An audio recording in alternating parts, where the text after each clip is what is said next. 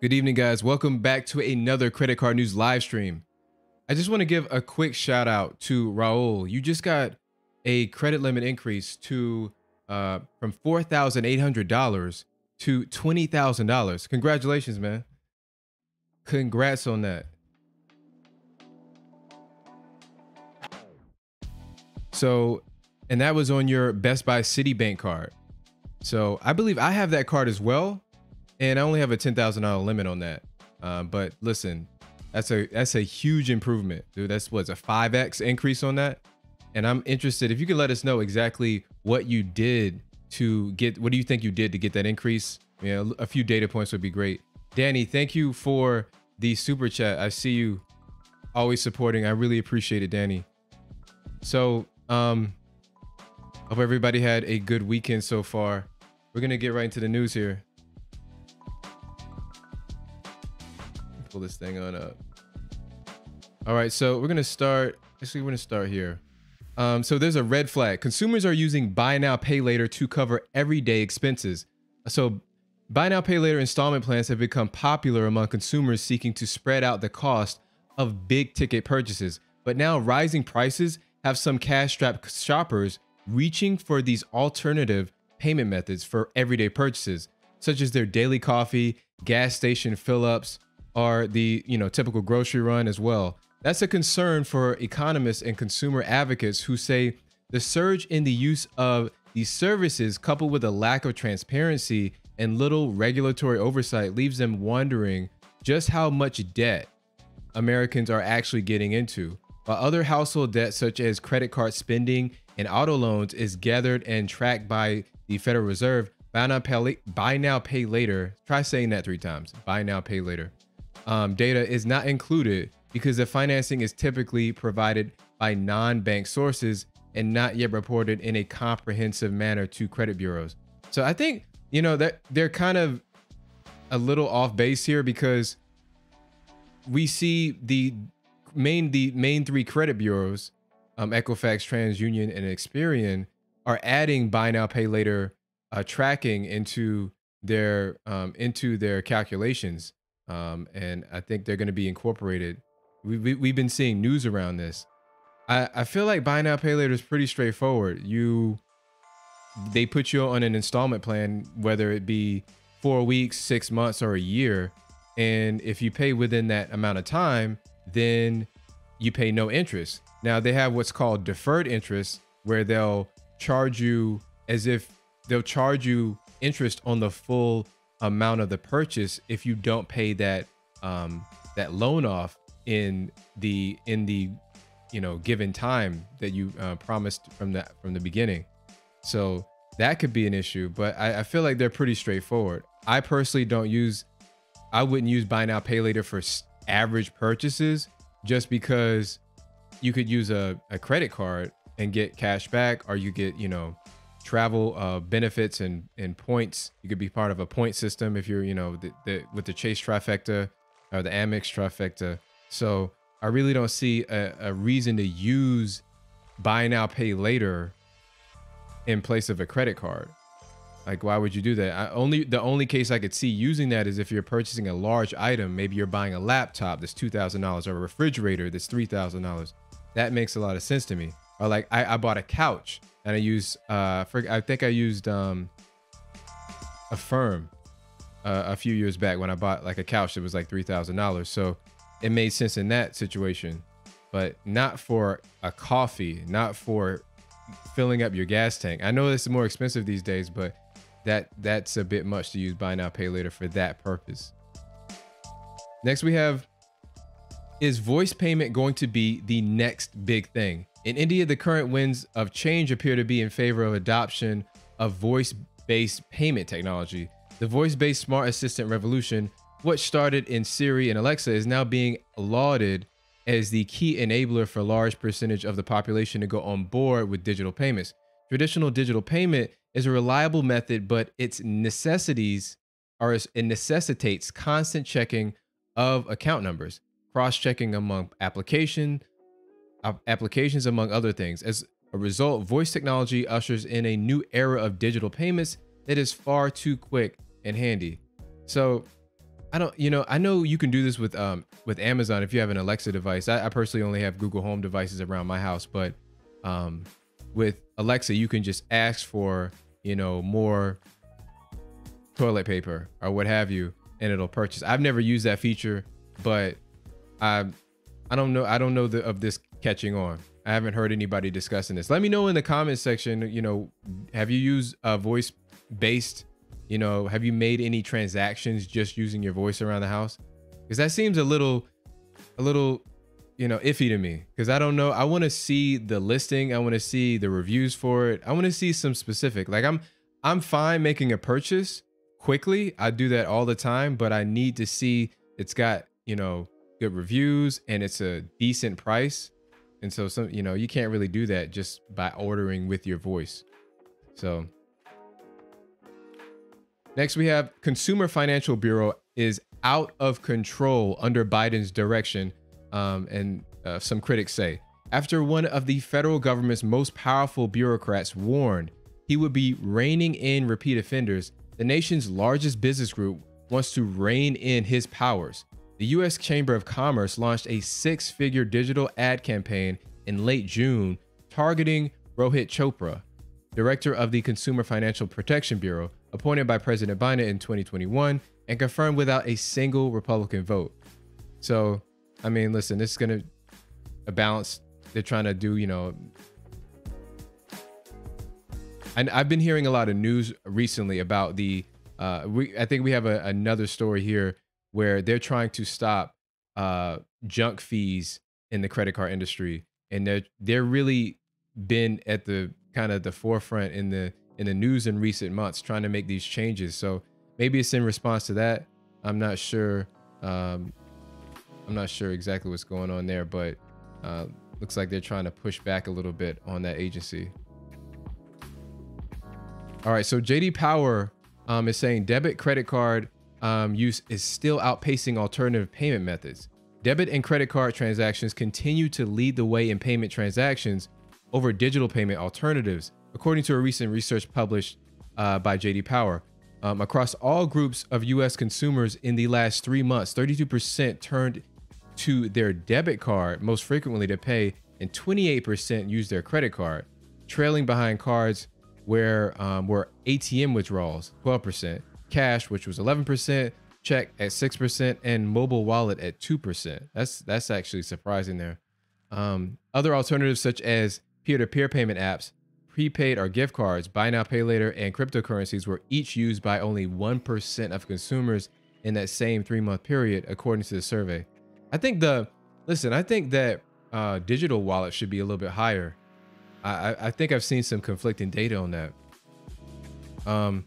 I personally use my digital wallet for all my purchases when I go to the grocery store. I go to the grocery store. I use it's a whole routine. Open my phone. I select, and it should be by default, the Citi Custom Cash Card, and I have that. You can access that through my website. Just Citi Custom Cash Card. Could not recommend that card enough. You get 5% cash back in your top spending category. So it's really effective. I just redeemed earlier today. I looked at my account. I have 2 Citi Custom Cash Cards, right? I redeemed one of the cards I had $50 on, so I redeemed that, and then on the other card I had about $25 on. So I redeemed that for a statement credit. So it was nice to get that money back, and it's so simple to use that. And I use one for grocery purchases, and I use another for, it's kind of floating, but at the moment I'm using it for dining out and delivery purchases. So yeah, I couldn't recommend that enough. But I don't see why you would be using your debit card when you could easily use your credit card for most of your purchases. You could get the you could get access to that cash back, those features, all the protections that you get from purchasing with a card, like item protection, and you get the grace period. I can't stress that enough. You get at least a 25-day grace period before you have to pay it back. So you're using other people's money in the meantime. And if there's some sort of problem with your transaction, then you have a lot more recourse. You can complain and say, hey, this was fraudulent, and they're much more likely to work with you and refund that money. It's just it's just more pleasant to work with a credit card issuer as opposed to trying to get money that was taken from your debit card, and it might take days or weeks to work that out. in the back end. I think at this point, I used to only use cash for utility purchases, but I moved over to using the US Bank Cash Plus card, which we'll talk about later. I use that for utilities and I get 5% cash back. And that just requires you to activate the specific category that you want to earn 5% in, and then you can activate another 2 categories to earn 2% back in. But it's a really good card to use for utilities because so few cards have access to that spending category. And also that's on my website. You can find that through the cashback link. So next story, Bank of America says consumer spending remains resilient despite inflation. So Bank of America said customer spending continues to show signs of resilience despite surging inflation, with pent-up demand for travel and leisure countering rising gas prices and other increased costs. Spending on credit and debit cards was up 11% from a year earlier in June, compared with a 13% increase in April and 9% gain in May. The bank said on Thursday, the higher spending comes amid rising prices and fears that the U.S. is poised to slide into a recession. So I've been seeing more and more stories saying that U.S. consumers are using their credit cards to kind of offset the rising gas prices and the price of food, and they're shifting and using debt to help basically just ease that pain and get them from check to check, which is a bad thing to do. You always want to pay these cards off, pay that statement balance every single month. And unfortunately, most people are revolvers and they're not doing that, and they're just carrying a balance. All right, next we have the Consumer Financial Protection Bureau, or the CFPB, warns debt collectors about fees. And this is what I was talking about earlier. The Consumer Financial Protection Bureau issued an advisory opinion warning debt collectors that most pay-to-pay fees that they often charge violate federal law. These charges, commonly described by debt collectors as convenience fees, are imposed on consumers who want to make a payment in a particular way, such as online or by phone. This new advisory opinion is another step in the CFPB's crusade against junk fees. So this is like, I want to highlight, if I could just highlight crusade. Can I highlight this right here? That is important, because this basically is saying that they have made this their largest kind of focal point. They are hammering this home. It's a very big issue, and they're going to bat on this. And this is probably why the businesses are upset. And they say, but it adds a new approach that may save resources for the agency while being as equally effective as a new rule. So this is a great thing. This is really good for consumers, right? I mean, if you're trying to pay off a debt collector calls you, which I hope they never do, then you don't want to be charged, an arm and a leg, or you don't want to be nickel and dimed just to pay the debt that you owe. You should just be able to pay that debt, no matter the payment method. It's terrible to have to go through that.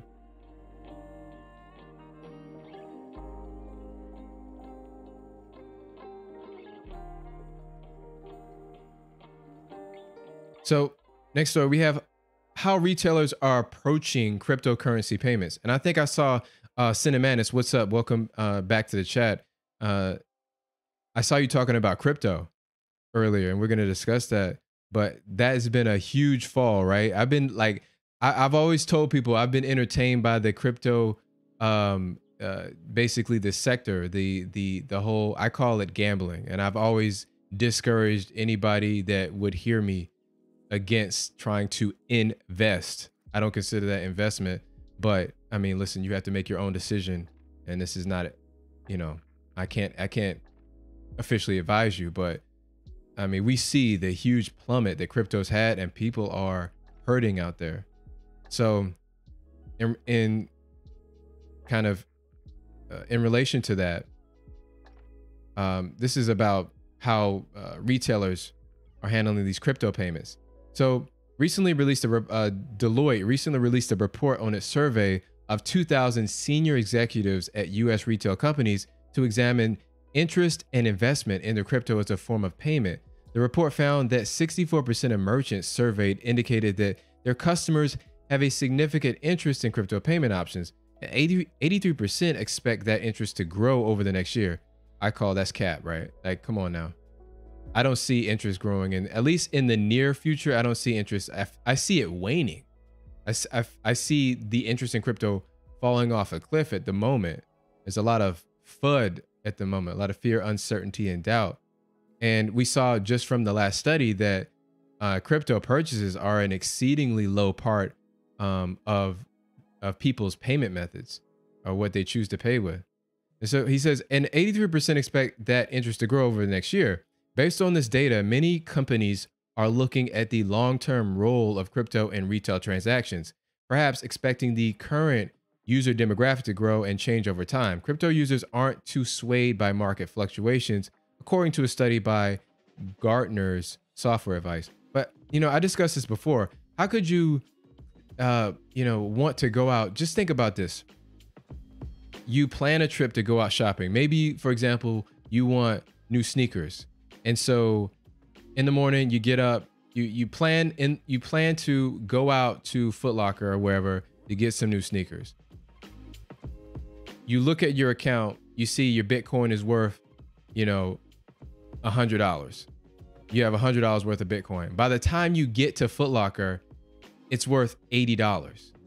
How would you feel trying to make that transaction? You just had more money, considerably more money, but now you possibly can't even afford to buy the shoes that you wanted in the amount of time it took you to get to the store. That's insane to me. But yeah, that's what people have to contend with. So I don't see the interest growing. I think this is going to be a huge waste of time.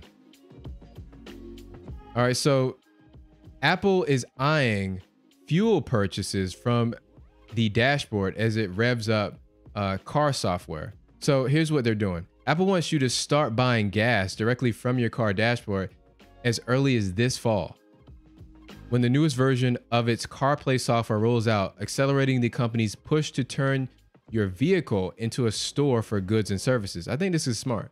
A new feature quietly unveiled at Apple's developer conference this month will allow CarPlay users to tap an app to navigate to a pump and buy gas straight from a screen in the car, skipping the usual process of inserting or tapping a credit card. Actually, as I read through this, I love it more and more, because locally, I've been having a real issue getting gas because the terminals just don't work properly. I don't know who, if they contracted out to certain different like third-party companies, but they're either slow or they're broken. They got to be reset. I have to insert my card multiple times. It's not a good experience. And then, you don't want to have to touch another public public touch point. You're touching doorknobs, so it's like it's a hygiene thing, right? You don't want to touch excessively, more keypads than you have to. So actually, I like that feature. You could also go the route of using the digital wallet and just kind of tap and pay. That's another way you could go, but that still requires you to interface with the screen at some point. But I think this could be a good way to get more people. Well, obviously, this is going to be great for business for Apple, because anytime you transact with, you push a transaction through Apple Pay, they get a cut. So this is definitely in their best interest, profit wise. But I could see myself trying this out. And then, I just want to speak to women for a second. I want to speak to women. I know that it's a pain point. It's a struggle going to that gas station. And you can let me know in the comment section, do you kind of dread going to the gas station? I've been hearing about this more and more. That it's kind of a problem, and you would kind of like to avoid that. So as much as you could avoid the gas station as possible, spend less time there, less time outside of your vehicle, I know you would probably appreciate that. But let me know how you feel in the comments.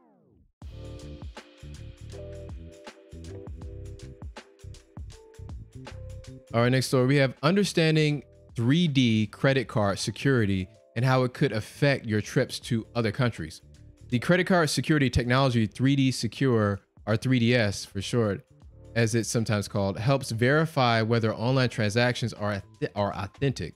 It checks a number of factors to authenticate a purchase, including the location of the user, the history of the purchases on that credit card, and even whether the personal data provided during the transaction matches what the bank has on file. If the technology identifies any abnormalities during this verification process, it may institute an additional security check via text message, email, or phone call before completing the purchase. Users benefit from an improved experience with a simpler transaction. Banks benefit from reduced fraud and chargebacks. And merchants benefit by having an easier process for consumers so that they actually complete the transaction and spend money with the merchant. You know, so I see this already in use. And I'm guessing that maybe it's not in use so much for international travel, but you know, I see it every day. Maybe once or twice a week, sometimes I'll go out and I'll be using my SoFi credit card, and which earns 2% across all purchases and categories. And if I'm making a purchase that's kind of abnormal, kind of off the beaten path for me, then I'll notice it'll just instantly be declined, and I'll get a text message saying, hey, press Y, is this you? Or no, is it fraudulent? And so that used to be a big problem in the past. I know people used to complain all the time about having to call in the customer service, but I'm glad that that's an issue that we don't really have to deal with too much, because as soon as you send that text, it just takes a second, just, you know, text Y and then send, and then make the transaction again, and it goes through. So I think it's a pretty good system they have set up.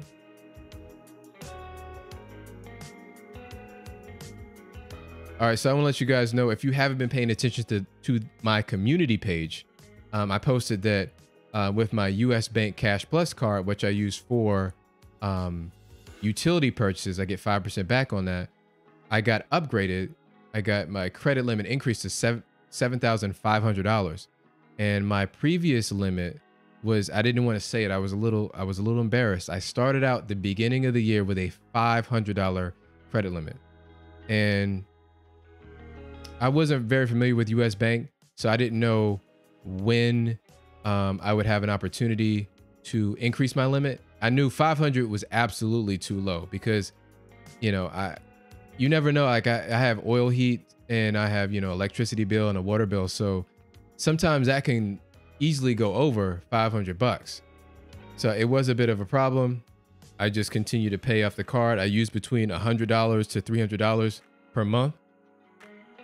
And lo and behold, right as the 6th month passed and my 6th statement came out, they automatically increased my limit all the way up to 7,500. I'd never expected that to happen. I never expected an increase that large.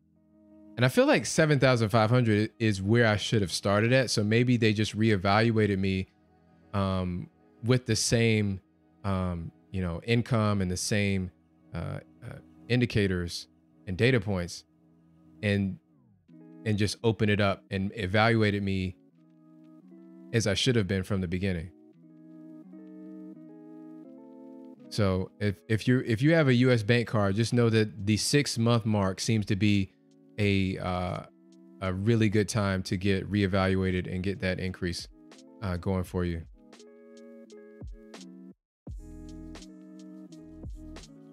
And I want to let you guys know about the Apple Card. And just by the way, before I even say this, I really hope that Apple, please Apple, if you ever see this, make some significant updates to your Apple Card. You launched it in 2019. You know, you came out with a lot of buzz. A lot of people love the way you're making, you know, offering credit limit increases. People are getting those high limits. They love it. But people want more 3% categories. And, you know, in addition, you're doing a pretty good job of expanding Apple Pay. So it's essentially becoming a, you know, a flat rate 2% card, but they want more 3% categories. Let me know if you want the same thing for your Apple Card. But right now they're offering a promotion one of their promotions is you can get $100 daily cash once you have a co-owner join with you. So the co-owner that you add will get $100 once they make their first purchase. So it's a pretty good deal. If you have you have a spouse, you have a significant other, long term, whatever, you can easily get $100 if you just join accounts up.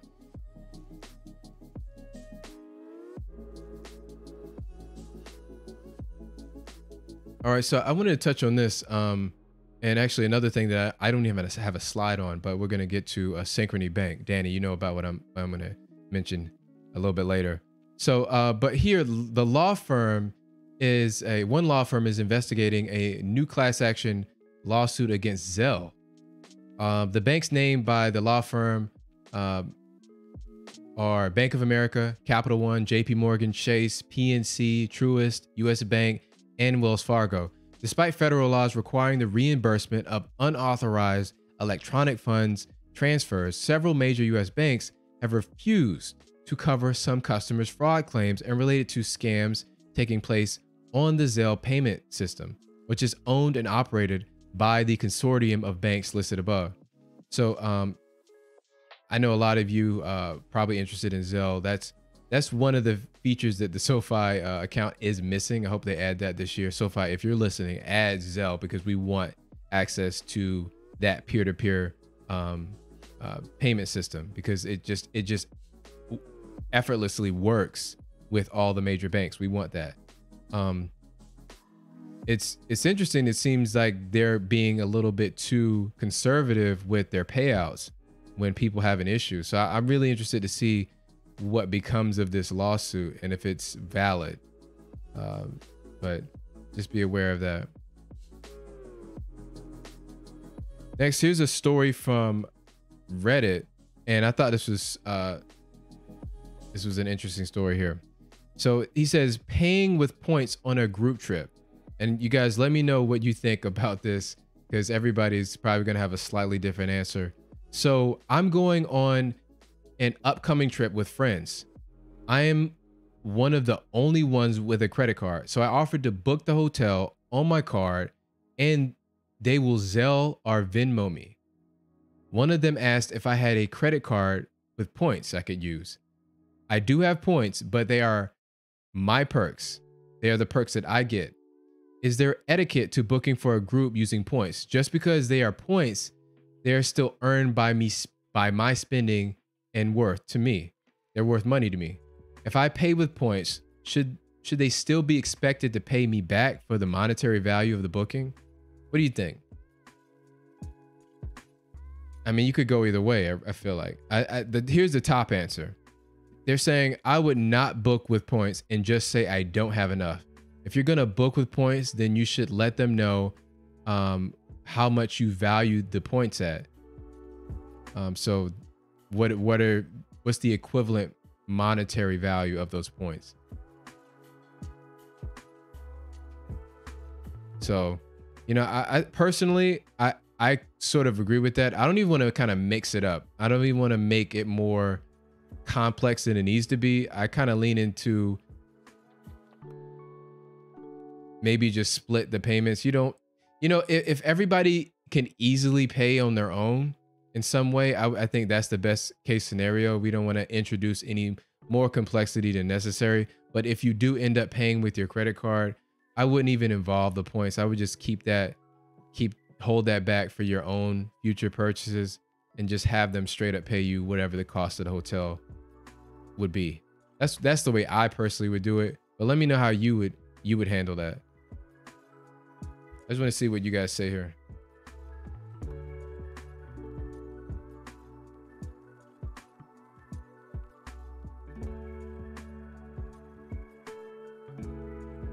Raul, you're saying they shouldn't be traveling if they're only going to carry cash and have no cards at all. Okay. All right. Maybe they shouldn't be. They just have debit cards. Listen, I remember I polled you guys, maybe it was probably 2 months ago, and I asked you how many of you have a friend or family member that's into credit cards, and you know what most of you said, uh, overwhelmingly it was y'all said no, that you're kind of the only one that was interested in cards and using cards and getting cash back and all the perks. So I know it's interesting because a lot of people have cards. Like most of America has credit cards, but most people don't know what their card does. They don't know the limits of the card. They don't know like a shocking amount of information they don't know about their card. So I don't find it like surprising that this group of friends doesn't, or maybe it's a little surprising they don't have a card at all.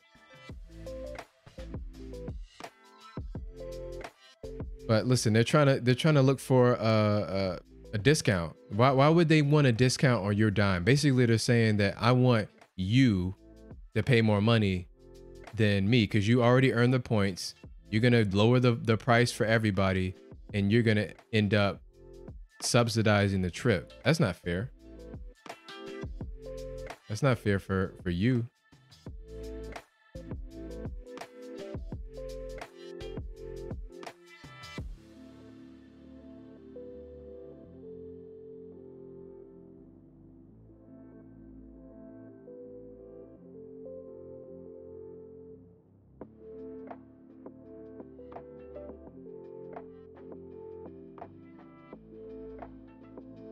What's up, Cheryl? How you doing? You saying points are golden? I agree. Points are golden.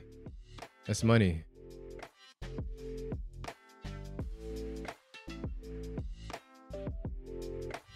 All right, and I just want to let you know, Webull still has that deal going on until the end of this month. If you sign up for an account, you deposit 1 penny, you'll get anywhere from $34 to a few $1,000s back in stock. So that's a really good deal. They're still running.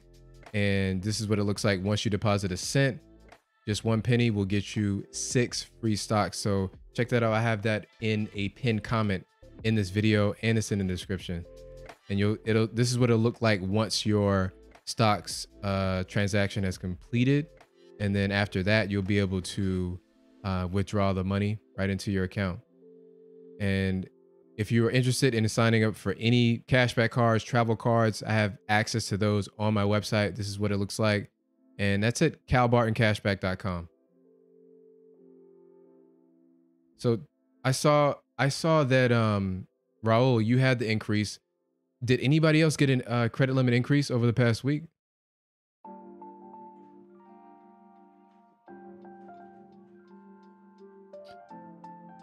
Margaret, how you doing? I don't think I've seen you here before. Welcome to the stream. You're saying, how do I share this video? Thank you so much. Yeah, there should be some, you should have access to that at the bottom below, like right above the description of the video. There should be like a share icon, like a little arrow curving out, I believe.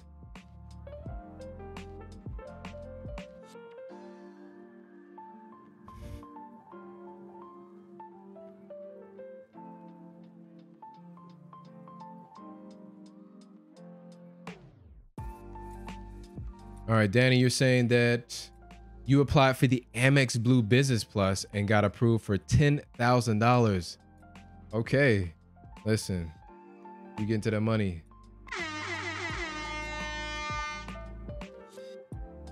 You get into the money. I like it. 10K, that's nothing to scoff at. 10K, I always say this, 10K is like everybody's ideal credit limit. So the fact that you're starting out at that is awesome. And what are the perks of the Amex Blue Business? And just so everybody knows, you can get a business card just as a sole proprietor. A lot of people don't know that still. So a sole proprietor is just someone you're basically working under your own name. It's basically the least amount of work that you have to do to establish yourself as a business. And you could be like working on a side hustle. You could be selling things on eBay or Amazon, FBA. You could do side work and gigs if you're doing like Upwork or Fiverr.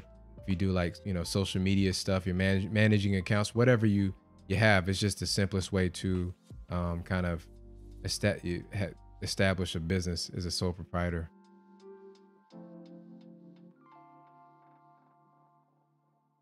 Then you're saying it gives you 2% cash back at 2x points. Nice. I know that's a popular card. I saw it mentioned on the forums. And Danny, speaking of that, I'm glad that I'm speaking to you right now. So Danny let me know that there's another person that basically is sounding the alarm about Synchrony Bank. And I don't want to make too much of this because they seem to be pretty isolated incidents, but they're happening at a frequency that is concerning, where Synchrony Bank has a lot of co-branded cards. For example, the Amazon store card, the Verizon Visa card, the Venmo credit card, and many others. And they have a business practice where they'll cancel your credit card accounts. So this guy, he had multiple accounts with Synchrony Bank, cards that had limits upwards of $30,000, $20,000. Woke up one morning and those cards were completely closed out and canceled. And they can do that. Any credit card issuer can cancel your card, and they can just give you whatever reason they want. The agencies are pretty lenient on them when it comes to reasoning. So even when they deny you for credit limit increases, or they deny you for access or getting approved for the card, they can just kind of give you a canned response. And so that's not really fair, but they kind of get away with it. So just be on the lookout. Synchrony Bank, just be aware that if you have a lot of Synchrony cards, you want to diversify the credit cards that you have from different credit card issuers. So if you have Synchrony cards, make sure you go out and get a Chase card, or you get a credit union card with your local bank, or you have a card with Capital One. I know a lot of you don't like Capital One, but whatever your issuer of choice is, you want to diversify those limits so that if any one credit issuer has a problem with you for whatever reason, doomsday scenario, that you're not going to be left with a completely decimated available credit limit, And this happened personally to Danny as well. And so just be aware of that.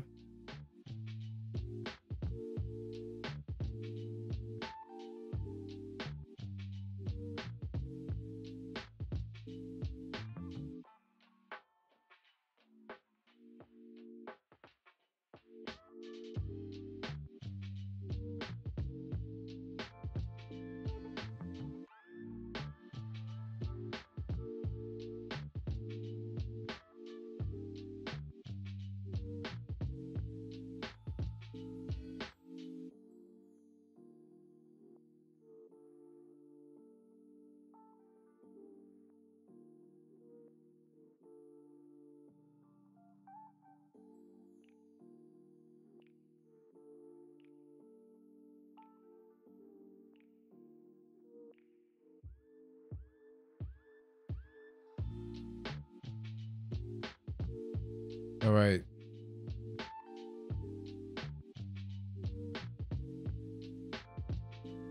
Bro, that's a shame. That's a shame right there. You're saying my 15-year-old Capital One card has a credit limit of $750. That's such a long time. I think that's about the time that I have from my first card.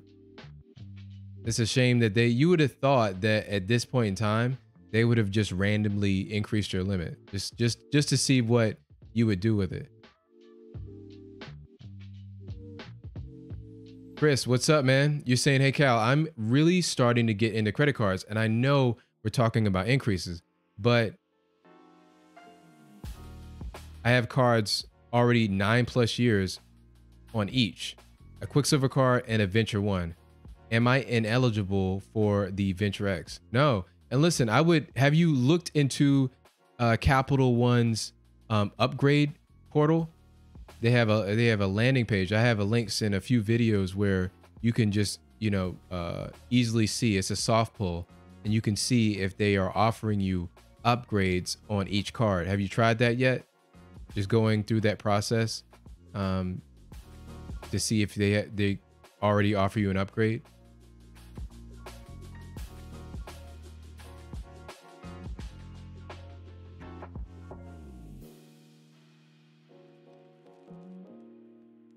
Yeah, Cheryl, that's a good point. Have you updated your income? There's a lot of, factors when um when they're approving you for a credit limit increase that I believe they're looking for.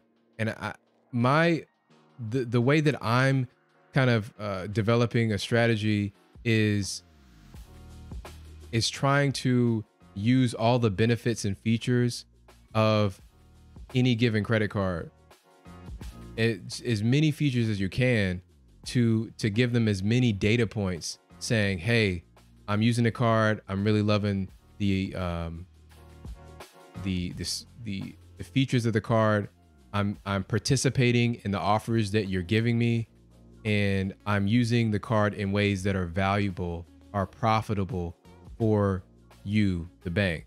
And I believe that is that's the mindset that I have when I'm looking to increase limits. And that takes a form, and that takes different forms depending on the credit card issuer, because some issuers will offer you 0% interest balance transfers, or other credit card issuers will offer you upgrade pass. So just depending on that issuer is going to kind of dictate kind of the best pathway to increasing your limit.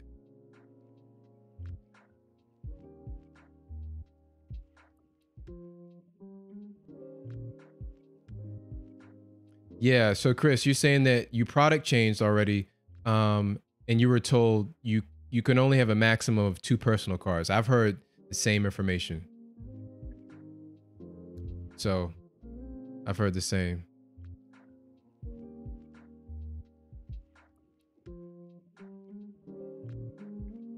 So, I'll tell you this. If that's the case, let's think about this. The best route for you to get the Venture X. You already have the Venture 1.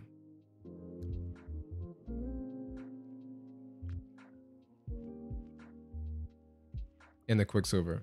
See, the thing is, personally, when I go through the product change landing page, I have access to the Venture X. So I know it's a possible upgrade path from the Quicksilver to the Venture X.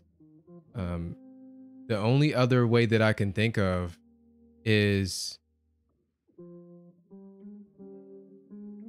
having to cancel one of those cards and then reapply it at a later date.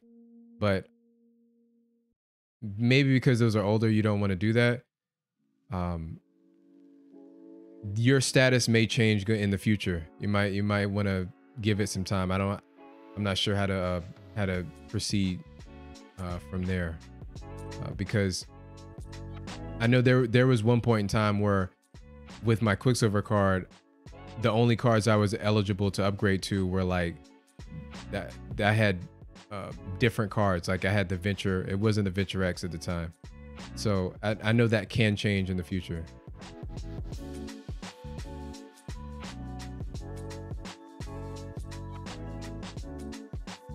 All right, Usama said, what's the best way to increase your credit limit on the main banks? And which one you recommend for business, like for rookies? Ooh, well, listen, for most, if you're talking about like, Capital One, Discover, Chase, Amex, they mostly go by usage. So they want to see high usage on those credit cards that's like the main indicator of increasing your limit. They just want to see you using the card. They get paid, up to 3% per transaction. Those are called interchange fees, and all the merchants have to pay that fee when you use the card to buy things. So using the card is going to be your number one. And then depending on which credit card issuer you are focusing on is gonna be kind of, you're gonna have to tailor make your strategy based on that credit card issuer. So for example, with the Quicksilver card with Capital One, I've seen people use the strategy of using the balance transfer offer to transfer balances from other cards just to put more cash flow. And it seems to be another indicator to Capital One that you're putting high usage and you're using the feature that they're offering. And so listen, these credit card issuers are offering you these products for a reason. It's because they're profitable and they want to get you using those. Now for business, I think Danny, you said Amex. I see a lot of people use Amex. I've seen a lot of people use the Capital One Spark card. That's a 2% flat rate card for business. But Amex is good too. Mr. Rubio, what's up? You're late. Listen, you're still here, dude. We're still in the middle of it. We got some time left.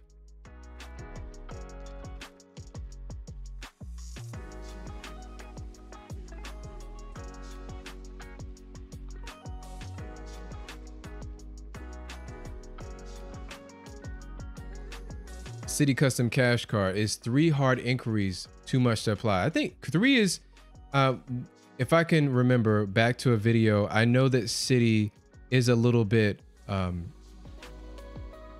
a little bit of a stickler for inquiries, but 3 is still good. I think you'll be good with that because I think that was the limit for what they wanted to see. You definitely want to have the fewer the better, but 3 is not too much. That's a good amount.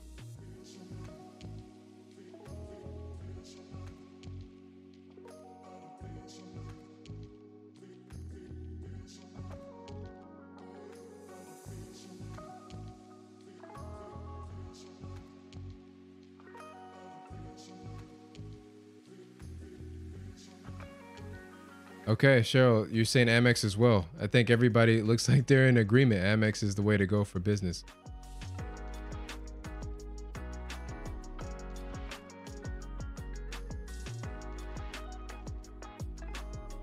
And you're saying Capital One Spark card reports to your personal line of credit. Not a fan. Okay, that's a very valid point there.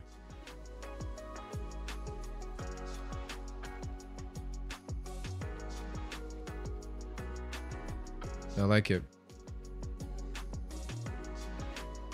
Who's into, speaking of business, who has actually is trying to start a business? I was trying to determine this from my latest poll, if that was a strong interest from you guys. Are you trying to get business funding? Are you trying to establish your own your own business at this time?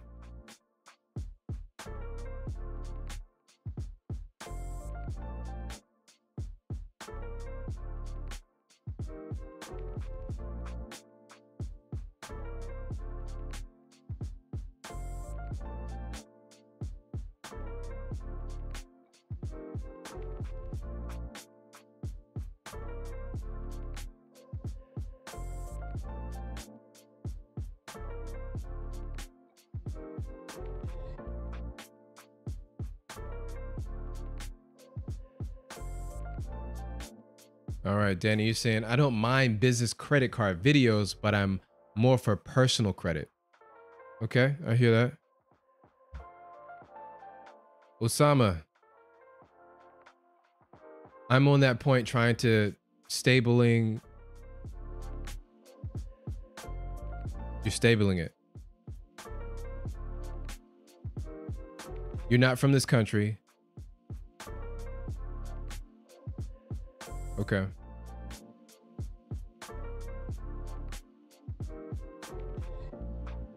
Cheryl, you got an LLC, but you're not really using it.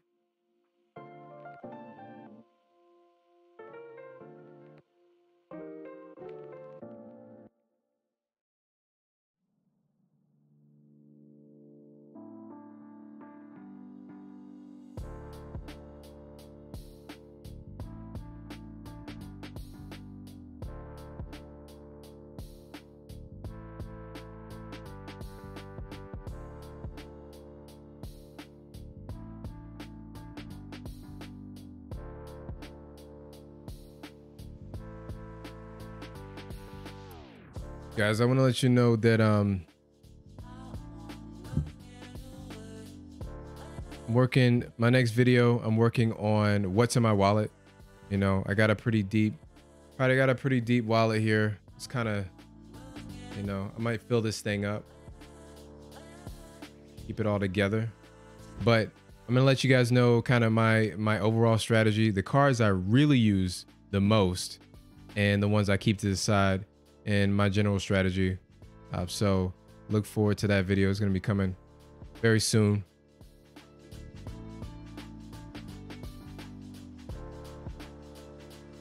Danny, listen, you said all those cards, dude. You got more cards than me. Danny, listen, don't let Danny fool you. He's got a ton of cards there.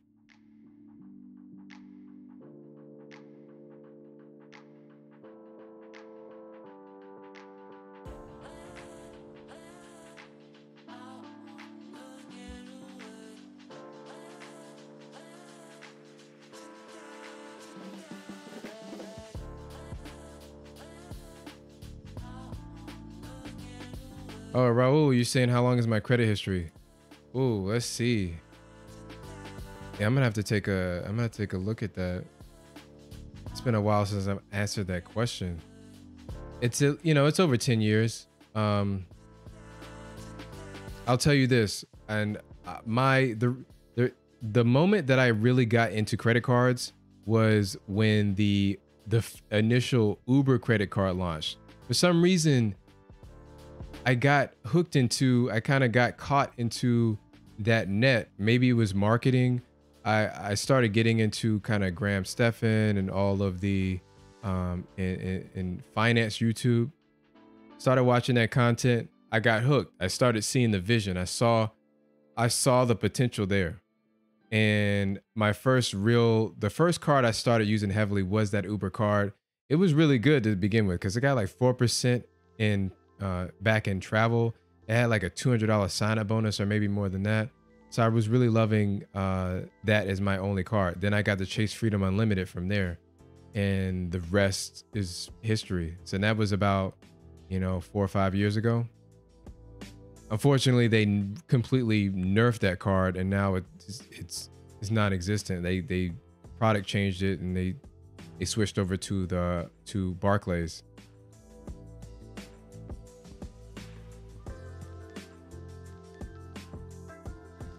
Frager Hoskin, what is up?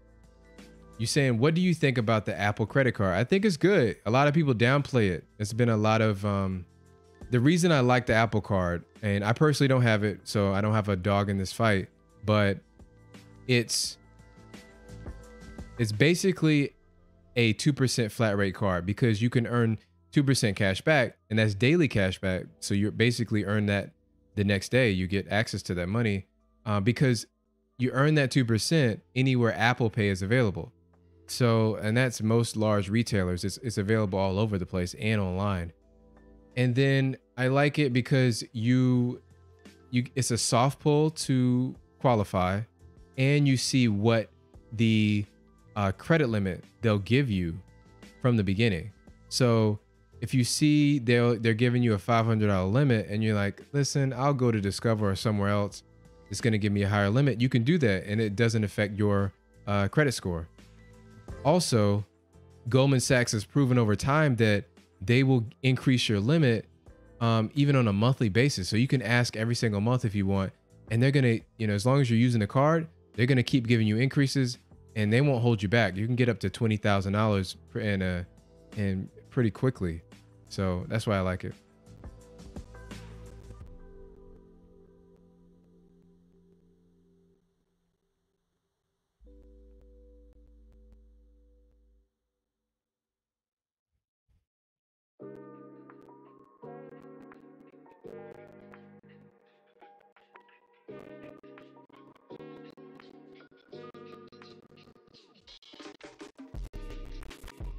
All right, guys, it was fun hanging out this weekend. I will be live again next Sunday at 7 p.m. So listen, check for me there. Everybody,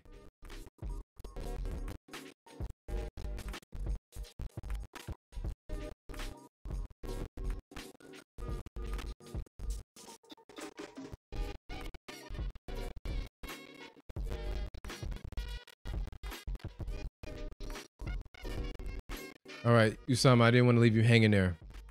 So you're saying, what's the best way to get approved for an increase? Yeah, again, is you want to focus first on the usage. Basically, you want to focus on that one card. So leave all your other cards to the side. Make that one card that you're trying to increase the limit on top of wallet. Just use that card. And it's going to be at least for a 3 to 6 month period that you're going to use it like that for. If there are any offers available that you can get use out of, use those offers that they're giving to you from that credit card issuer. I would do that. And then if you have access to product changes, if there's a better card that is available to you, you want to use that. You know, possibly if they have a checking account, you want to sign up for that if you can get any use out of it. And so the idea is just identifying what are the multiple ways that you can basically use the card and use the features, all the features that the card allows you to. And that's just going to give indicator after indicator that you're a loyal, profitable customer. Okay, that's the way I would go about it.